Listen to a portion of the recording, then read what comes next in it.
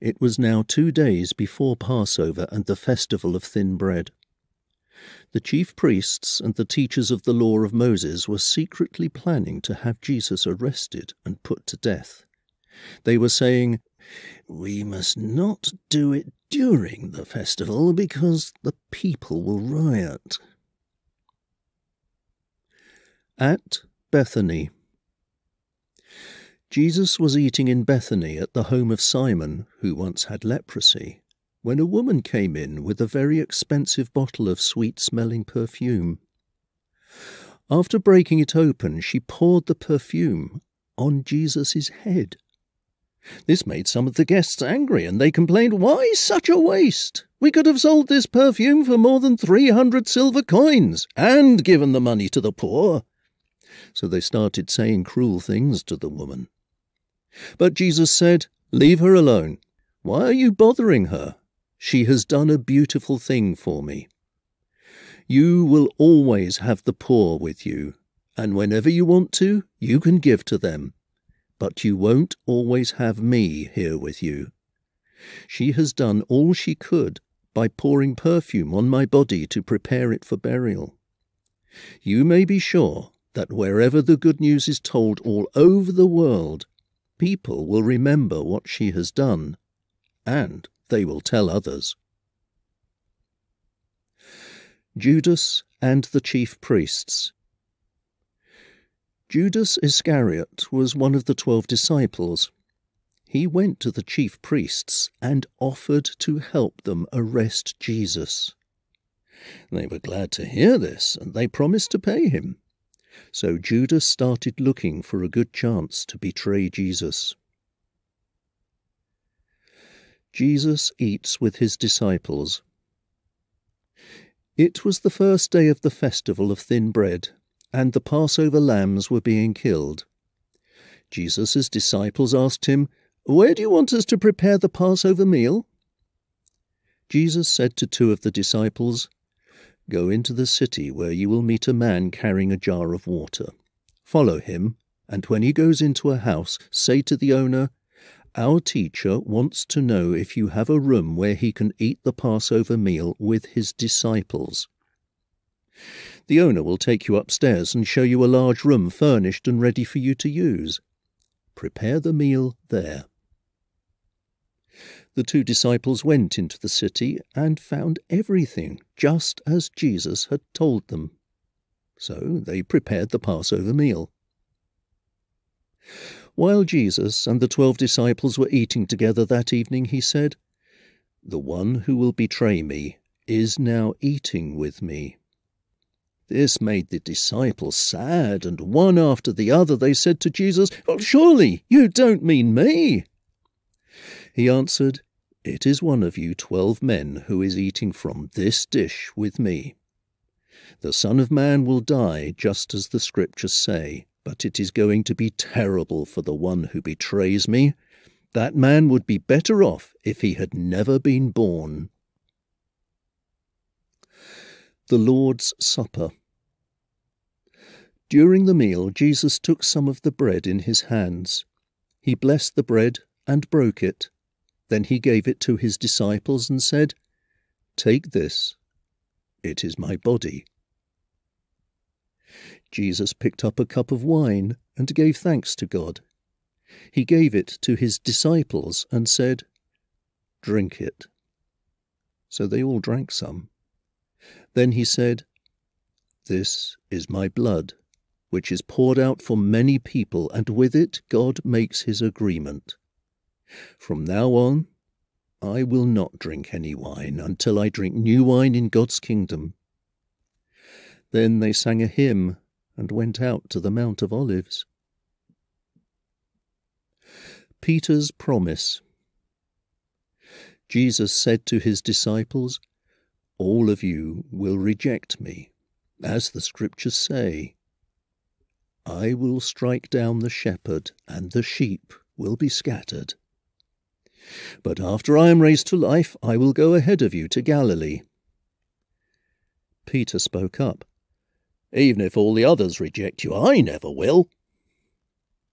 Jesus replied, this very night, before a cock crows twice, you will say 3 times that you don't know me." But Peter was so sure of himself that he said, "Even if I have to die with you, I will never say that I don't know you." All the others said the same thing. Jesus prays. Jesus went with his disciples to a place called Gethsemane, and he told them, "Sit here while I pray."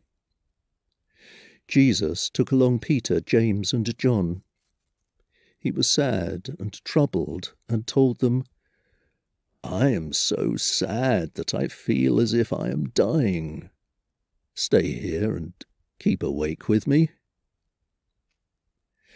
Jesus walked on a little way, then he knelt down on the ground and prayed, "Father, if it is possible, don't let this happen to me.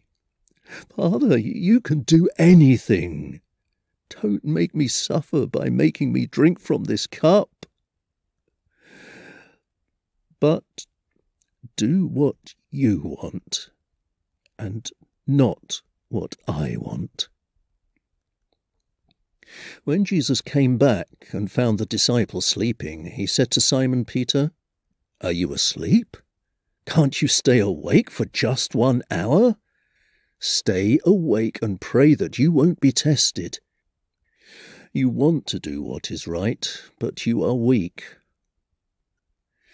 Jesus went back and prayed the same prayer, but when he returned to the disciples, he found them sleeping again. They simply could not keep their eyes open, and they did not know what to say. When Jesus returned to the disciples the 3rd time, he said, "Are you still sleeping and resting? Enough of that. The time has come for the Son of Man to be handed over to sinners. Get up, let's go. The one who will betray me is already here." Jesus is arrested. Jesus was still speaking when Judas the betrayer came up. He was one of the 12 disciples, and a mob of men armed with swords and clubs were with him. They had been sent by the chief priests, the nation leaders, and the teachers of the law of Moses. Judas had told them beforehand, "Arrest the man I greet with a kiss. Tie him up tight and lead him away." Judas walked right up to Jesus and said, "Teacher." Then Judas kissed him, and the men grabbed Jesus and arrested him. Someone standing there pulled out a sword. He struck the servant of the high priest and cut off his ear. Jesus said to the mob, "Why do you come with swords and clubs to arrest me like a criminal? Day after day I was with you and taught in the temple, and you didn't arrest me. But what the scriptures say must come true." All of Jesus' disciples ran off and left him. One of them was a young man who was wearing only a linen cloth, and when the men grabbed him, he left the cloth behind and ran away naked. Jesus is questioned by the council. Jesus was led off to the high priest.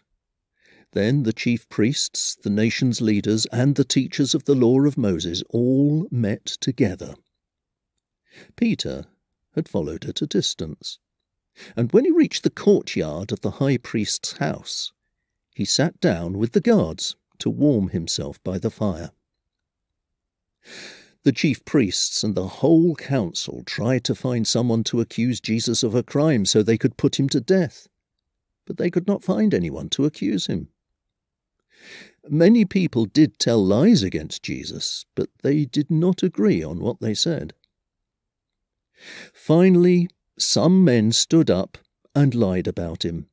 They said, "We heard him say he would tear down this temple that we built. He also claimed that in 3 days he would build another one without any help." But even then, they did not agree on what they said.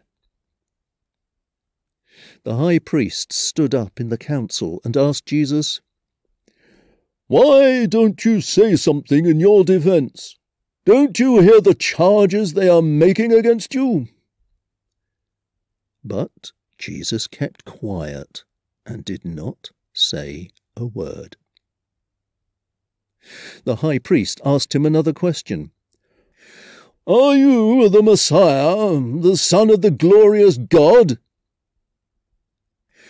"Yes, I am," Jesus answered. "Soon you will see the Son of Man sitting at the right side of God all-powerful and coming with the clouds of heaven."